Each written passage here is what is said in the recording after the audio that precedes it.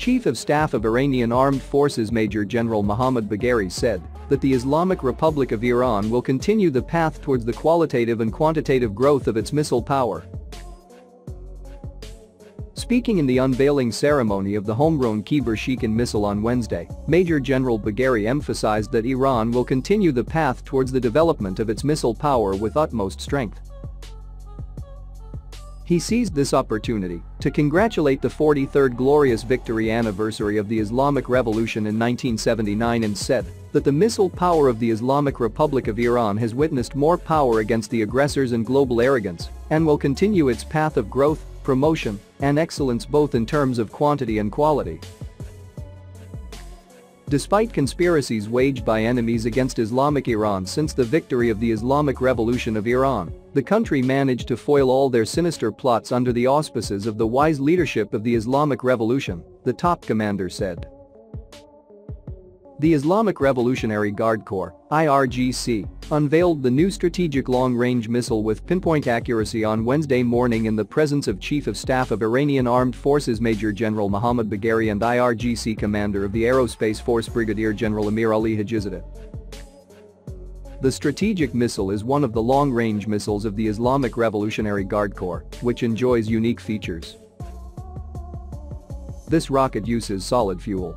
Its optimal design has reduced its weight by 1/3 compared to similar types, and its preparation and firing time has been reduced by 1/6. The homegrown has been designed and built by scientists of the Air Force of the Islamic Revolutionary Guard Corps.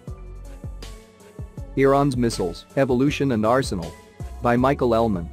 Michael Ellman is Director of Non-Proliferation and Nuclear Policy at the International Institute for Strategic Studies and a former UN weapons inspector, is the principal author of Iran's ballistic missile capabilities, a net assessment.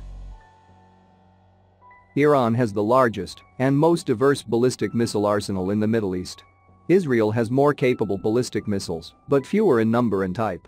Most were acquired from foreign sources, notably North Korea. The Islamic Republic is the only country to develop a 2,000 km missile without first having a nuclear weapons capability. Iran is still dependent on foreign suppliers for some key ingredients, components and equipment, but it has the technical and industrial capacity to develop long-range missiles, including an intercontinental ballistic missile, or ICBM. The military utility of Iran's liquid-fueled ballistic missiles is limited because of poor accuracy, so these missiles are not likely to be decisive if armed with conventional, chemical, or biological warheads. But Tehran could use its missiles as a political or psychological weapon to terrorize an adversary's cities and pressure its government. Iran's indigenous Fateh 110 family of solid-fuel missiles have achieved the precision necessary to destroy military and critical infrastructure targets reliably, as demonstrated during its January 2020 attack against U.S. forces stationed at Ain al-Assad Air Base in Iraq using Zolfaghar missiles.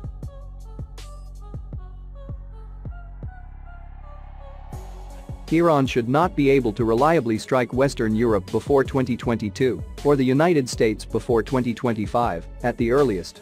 Iran's space program, which includes the successful launch of several small, crewed satellites into low Earth orbit using the Safar and cased carrier rockets, proves the country's growing ambitions and technical prowess. Since 2016, the larger, more powerful Simurgh failed to put a satellite into orbit during 4 launch attempts and remains a work in progress. Iran's pursuit of ballistic missiles predates the Islamic Revolution. Ironically, the Shah teamed with Israel to develop a short-range system after Washington denied his request for Lance missiles. Known as Project Flower, Iran provided the funds and Israel the technology. The monarchy also pursued nuclear technologies, suggesting an interest in a delivery system for nuclear weapons. Both programs collapsed after the revolution. Under the Shah, Iran had the largest air force in the Gulf, including more than 400 combat aircraft. But Iran's deep strike capability degraded rapidly after the break in ties with the West limited access to spare parts, maintenance, pilot training and advanced armaments.